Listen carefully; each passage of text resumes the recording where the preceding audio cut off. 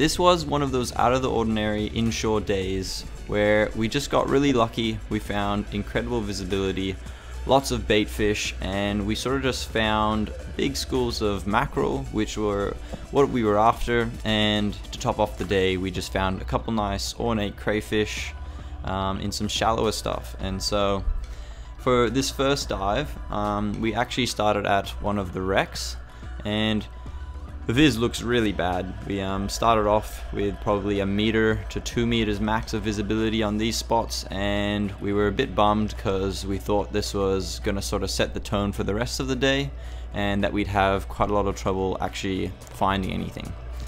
Luckily, it was only this spot here that seemed to be holding really bad visibility closer to the island, and as soon as we punched out a little bit further, we came to this spot where we found big schools of bait which were hugging these 2 big boulders that we often like to dive. It's a pretty good inshore spot for us, and generally they've got coral trout, a couple smaller reds, and when you're lucky and you got bait like this, generally what we're targeting is mackerel, because with these inshore shoaly reef areas, as soon as there's bait on them, you get lots of big Spanish mackerels, grey mackerels, even golden trevallies and queenfish. And on this day, it seemed to be big mackerel schools were just schooling up and, you know, eating the bait that was there.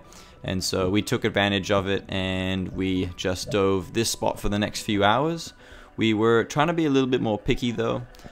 We found there was lots of schools that had smaller mackerel, and we didn't want to go off and shoot those ones to begin with. We wanted to wait a little bit and actually find some of those bigger ones.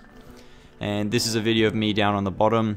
So this kind of visibility for this spot is really good. We rarely get viz as good as this, and it does make it a lot easier to target those fish, because very often you're in about 1 meter to 2 meters, and that's obviously pretty difficult. It didn't take us too long before we started finding those bigger mackerel, and Nate was actually the first one to spot this nice big Spanish. And I thought he was going to pull the shot on this video, but he clearly thought he didn't have a good enough shot, and so he held off and went up, did a rebreath, and on his way back down, the same fish came straight back in and he placed a perfect shot.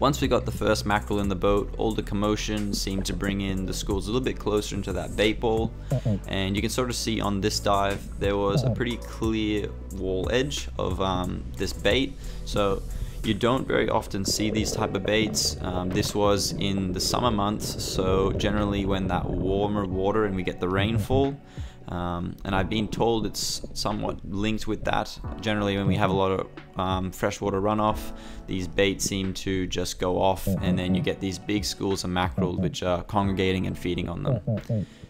I'm still just trying to be a little bit picky before I take a shot on my first mackerel.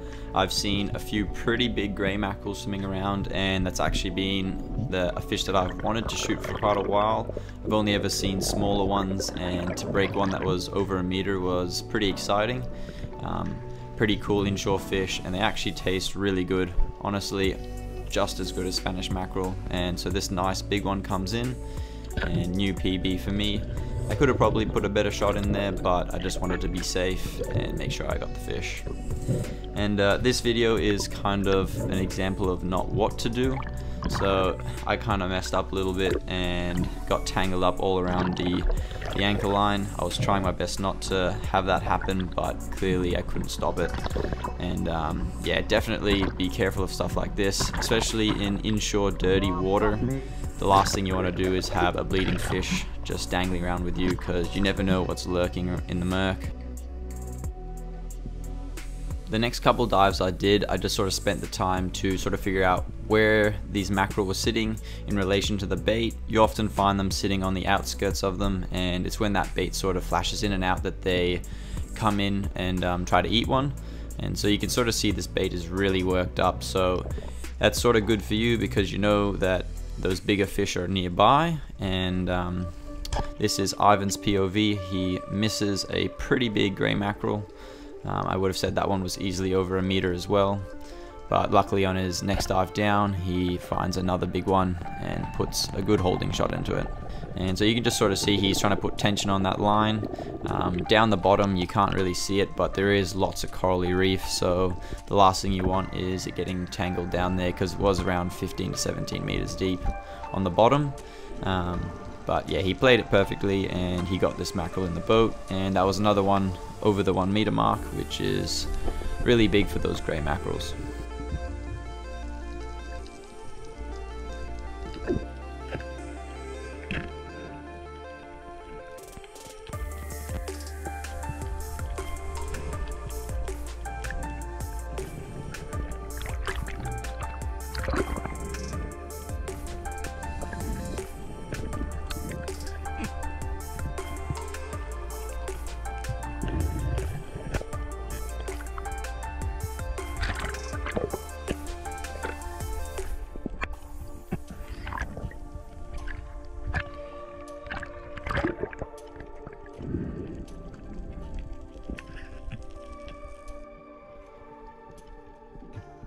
At this stage of the day, I've seen plenty of mackerel swim by. I'm pretty sure I've seen a few that I would have thought were between that 10 to 15 kilo range, and those are the ones that I'm really trying to look for at the moment. I've seen them swim in, but they're a lot more skittish than the smaller ones, and I couldn't quite close the gap between myself and those bigger fish. But persistence obviously is what you got to do in this situation, and so we just kept diving. I tried to use my throw flasher to try and get a bit more curiosity out of the fish, and on one of the dives it actually did work out for me. One of those bigger Spanish mackerel did come in real close, but I wasn't ready to take the shot and I had to retrieve the throw flasher before it sunk to the bottom, and so I missed my window of opportunity to take that shot. And you can sort of see there those big mackerel are coming in, and right there, that was a pretty big Spanish. I would have said that one was at least 8 to 10 kilos, and I was trying to get a shot in, but couldn't quite get close enough to him and he swam off.